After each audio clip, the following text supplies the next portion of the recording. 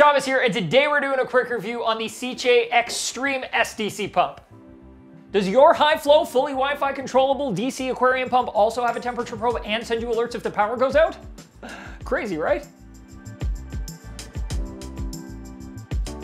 Water circulation is vital not only for gas exchange and oxygenation, but also for coral health. It helps corals respirate, shed waste, and bring in needed nutrients.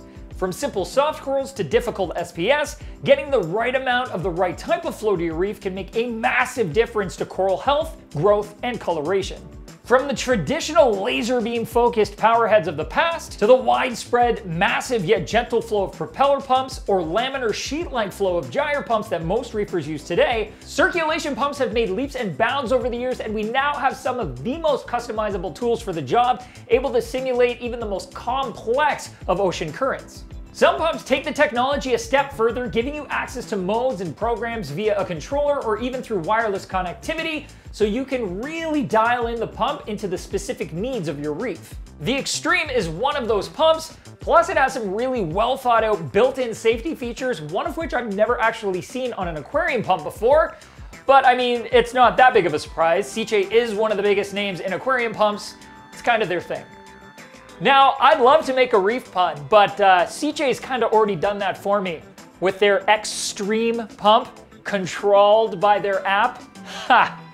I see what you did there.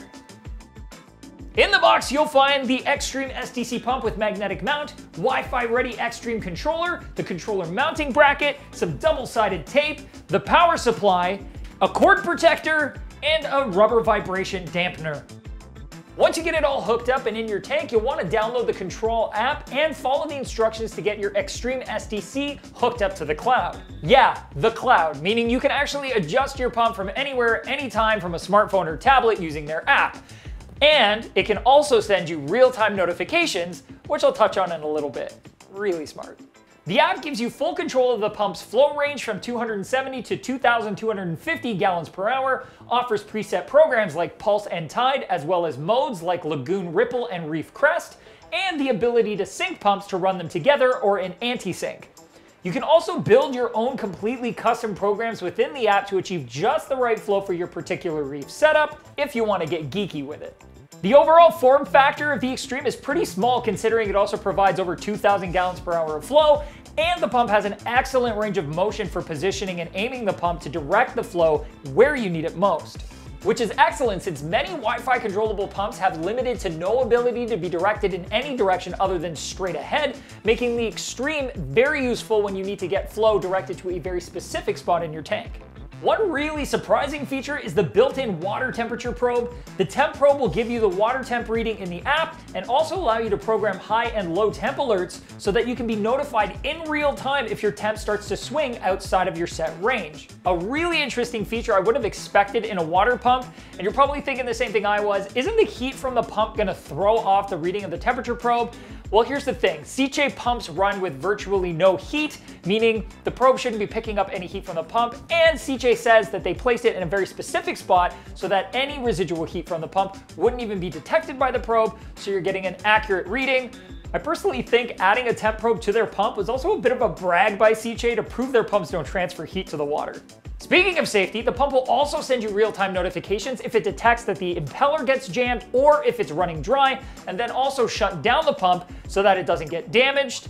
Not only that, but if the power goes out or it loses connection to the internet, it'll send you a notification to let you know the pump is not working. This is actually an incredible safety feature because if you do have a power outage at your house, the pump's going to send you a notification saying it's disconnected, and that could give you vital time to get back to your tank and take action before anything starts going really south, really fast. Really smart, Sicce. Oh, it's also battery backup ready, meaning if you hook it up to a backup battery, it'll keep running after it sends you the notification to let you know everything was disconnected, so it still provides circulation while you run home to fix everything so you don't lose anything in your tank. The XStream is one of the smallest flow pumps I've come across, but it does stick out further into the tank than some other pump options in its flow category. So if you want low profile and you're willing to pay more for it, you may prefer a puck format pump like the Nero or something like the Vortec, as long as you don't mind having the pump on the outside of the glass. The body of the pump also has ridges and crevices that might make it a bit trickier to clean, but if you like to give your pumps an acid bath come maintenance time, that shouldn't be a big deal. I will say that the pump is really quiet, quieter than other pumps I've used, which is really nice in an environment where you want to keep those decibels nice and low, like in a studio you record in, like this one. The Sicce XStream SDC is very feature-rich for a $200 pump in the 2,000 gallon per hour flow category with an incredible 5-year warranty, making it an excellent value. And sure, I'm willing to add yet another app to my aquarium apps folder for this pump. Before you drop any circulation pump into your tank, it's really important to understand what your corals need. You don't want to just put the pump in the tank, point it at your coral, and then gun it at 100%, unless your goal is to blow the flesh right off their bodies.